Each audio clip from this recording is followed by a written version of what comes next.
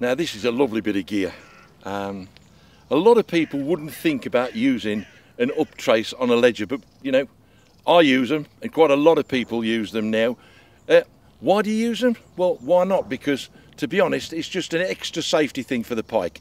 If you're using a live bait, if the bait comes over, especially if you're on a river, so the angle of the line is up, it can come around, and again you can have a bite off. With that you can't. And also on still waters, great for in weed. If the fish passes through weed, then it's an extra safeguard. You're going to cut through the weed with the wire, an Uptrace. Very simple. All you're doing is connecting to an Uptrace.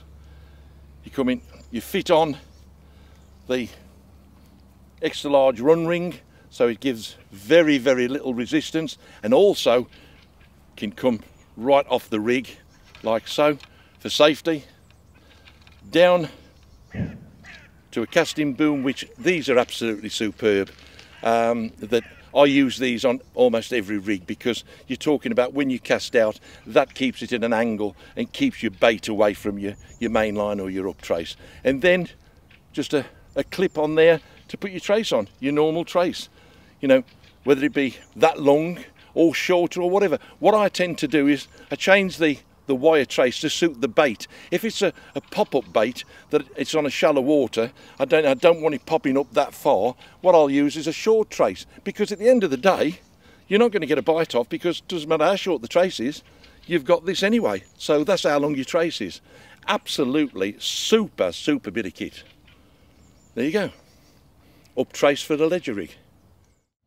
What I'm going to do now is I'm going to mount a bait, and in this case it's a bluey, and I'm going to mount this on the Uptrace Leger rig. What I'm going to do, I've prepared it first. I've cut the tail a little bit, trimmed it off so it's not got a big tail spinning out that's going to spin, so it's sticking out so it doesn't spin.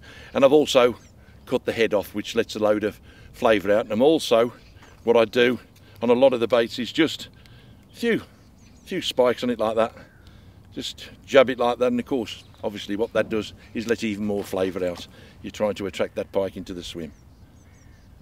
And nice and easy, right up into the tail area, which is pretty tough. That'll hold the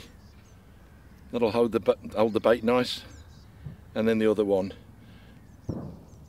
down there. That's what you want. You don't want the bait that small for the rig that this is down too far. Remember that down too far, as soon as he picks it up, turns that bait, you've got a chance that hook is going to be too far down. That's just nice there, halfway down there. Pike comes along, got it. Within a few seconds strike, you've got the fish.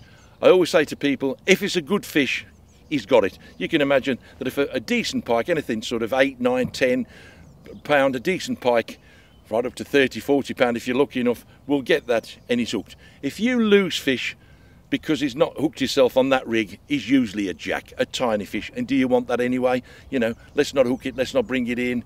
Let's keep it for the future. That's your future 20 or 30 pounder. And there's the rig.